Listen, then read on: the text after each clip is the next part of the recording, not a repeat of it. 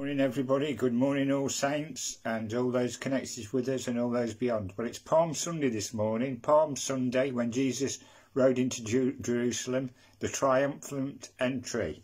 So they answered just as Jesus had told them, and the men let them go. They brought the colt to Jesus, threw their cloaks over the animal, and Jesus got on. Many people spread their cloaks on the road, while others cut branches in the fields and spread them on the road. The people who were in front of those who followed behind began to shout, "Praise God! God bless him! Who comes in the name of the Lord? God bless the coming kingdom of King David, our Father! Praise God!" And Jesus entered Jerusalem and went into the temple. So all the people there were cheering and shouting for Jesus, because it was, in a way, he was putting two fingers up to the Romans. They were oppressed people, and the Romans were oppressing them.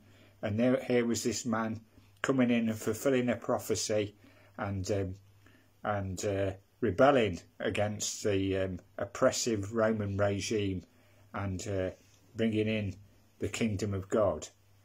And then a bit later on, people were screaming and shouting for a murderer to be released, Barabbas, when they could have had Jesus released. So why did they do that? Why did they do that? Well, I think they did that because Jesus was a man of peace. Jesus was bringing in peace. Barabbas was a murderer and a man of war.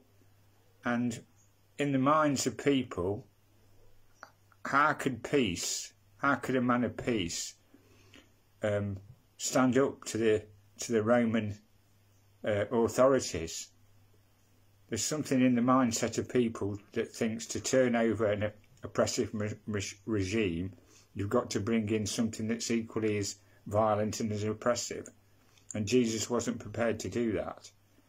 So there's a dark shadow within us that seems to think that violence is the way. Violence is the way, and Jesus'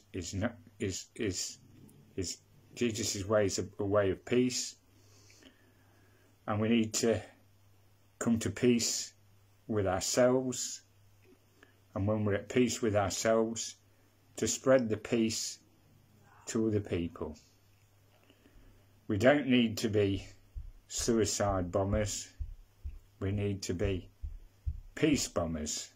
We need to bomb people with peace and kindness and love. That's the Christian way. The Lord be with you. Compassion bombers. We need to be compassion bombers. The Lord be with you.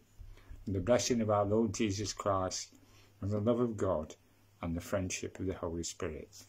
Go in deep peace to bomb people with compassion. Amen.